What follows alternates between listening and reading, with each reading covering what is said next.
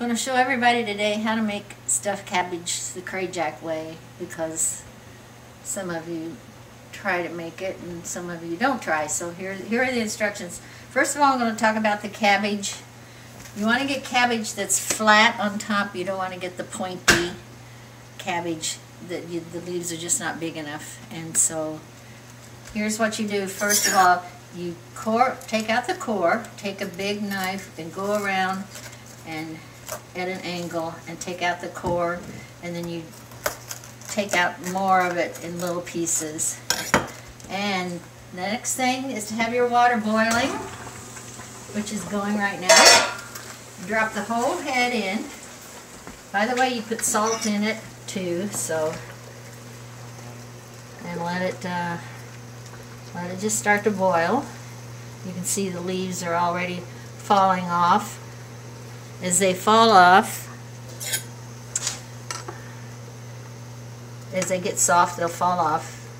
You just hold the cabbage with a big fork like this and take the leaves off one by one.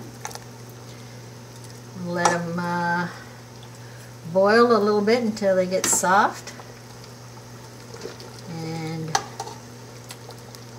that takes a few minutes. So that's how you get your leaves. See, the leaves now are kind of floppy. Take them out of the water, put them on a paper towel.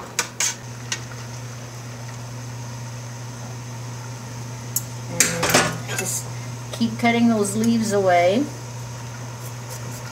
You may have to saw down into the cabbage a little bit to get them loose.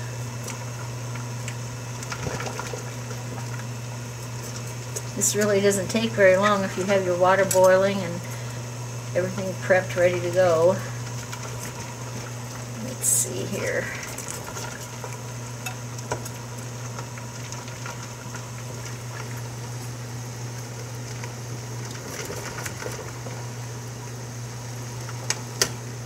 Okay, we'll let that boil a little bit. If you come over here now, Andy, I'm going to show you what to do after they're cool. Doesn't take very long. Take a knife and pare down this big rib that's there in the center, because that will help you to roll your cabbage a little bit better. And then just keep laying them aside like that. Okay, one more thing about the cabbage. You don't want to cook the cabbage, you just want to get it limp. So I'm going to let all this cool while I make the filling. Okay, for the filling, I've used 5 pounds of ground beef and 3 pounds of ground pork. 1 cup of raw rice. You don't cook the rice ahead of time. A teaspoon of salt for each pound of meat, so that's 8 teaspoons of salt. And probably about a tablespoon of pepper, and a tablespoon and a half of paprika. And then I've cooked 1 green pepper and 1 onion, and I've let that cool. You kind of want to saute that ahead of time. I think Grandma Zatrok taught me how to do that. Okay. And then you want to take 3 eggs. You want to beat them up so that they get dispersed a little more evenly. And just use what God gave you, your hands, to mix it. Of course, you want to make sure they're clean. You want to squeeze and just make sure the pork and the beef get all mixed together. This will take a little while. Kind of have to have a big container for this, so. Well, another thing too, before you make your cabbage, you want to make sure you have enough containers to store it in. If you're going to, of course, you're probably going to want to freeze it, because this makes probably about 30 so rolls or whatever. And you can use this same mixture to put in a green pepper and put that on top of your cabbage when it's cooking. And you'll have green peppers along with it, but I don't have any more green peppers today, so I had to use my last one in the mix. So it's kind of like kneading bread. You just keep turning it over until it's really good and mixed. Okay, well, I'll finish this and then we'll do another section on how to make the rolls and then how to cook it. Okay, I've taken the back rib off of all my cabbage, and now I'm going to make the rolls. I usually just get a handful of, you want to make them all the same. If you make some of them smaller, then they cook longer. So make them kind of all the same. Roll it, and then take the end and kind of swirl it in. Sometimes it pops open, but you can just, that'll be okay when it's cooking. Okay, do another one. I would say that's probably 3/4 of a cup. That's just a guess. I made them so big the last time that sometimes you have to cut off a little cabbage to get it rolled in, tucked in. Nice.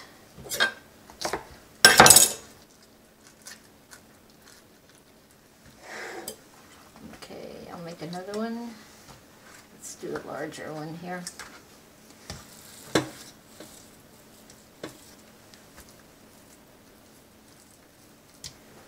You just have to kind of learn to eyeball it. This is kind of thin, so that tucks in pretty well.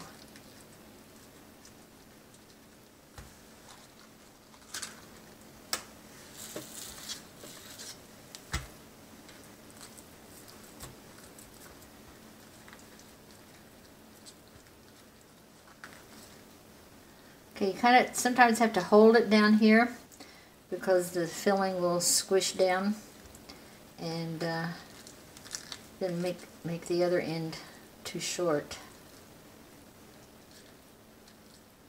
We may have to edit this one out. This is kind of a messy one.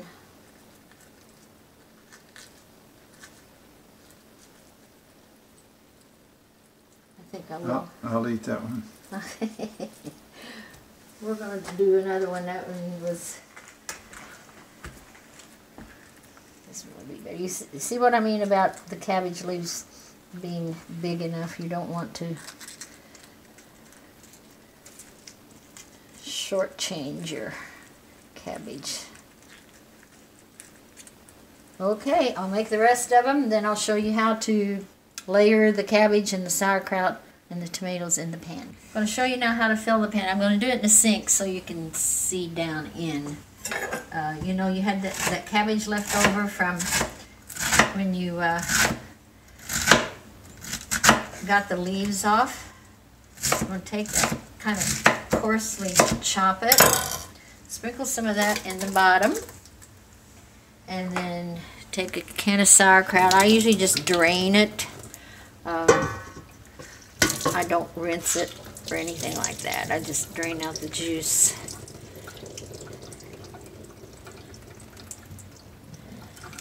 And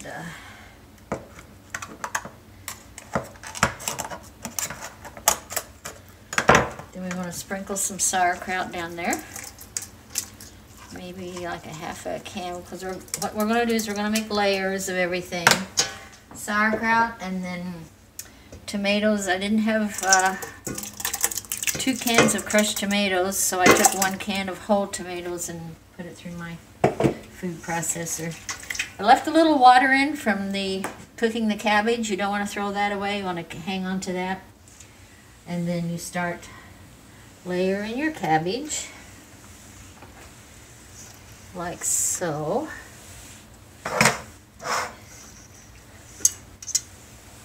They can fit right next to each other. They don't have to have their own space or anything like that. And then what we're going to do, we're going to add some more water from cooking the cabbage, because that's salted, and it'll help flavor the whole pot. And sprinkle some more coarsely chopped cabbage. This way you use all these nice vegetables.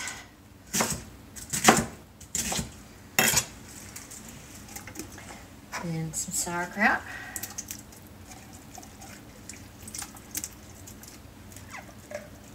Like another half a can. And some tomato. You can tell it's just kind of put together like pretty easy. Layer another in.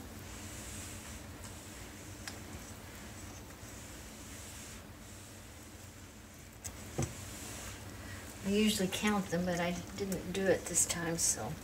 Okay, I'm going to stop now because it's going to get too heavy to lift it out of the sink, so that's basically, you just keep layering more water, chopped cabbage, sauerkraut, tomato, until you get to the top. Okay, that's it for filling your pan. Okay, this is what a full pot looks like. There's probably maybe around 30 stuffed cabbages. Most of them are so big that we divide one for a meal, so get our little Power Boost induction stove going here, and it'll be boiling in no time. One thing about induction, you can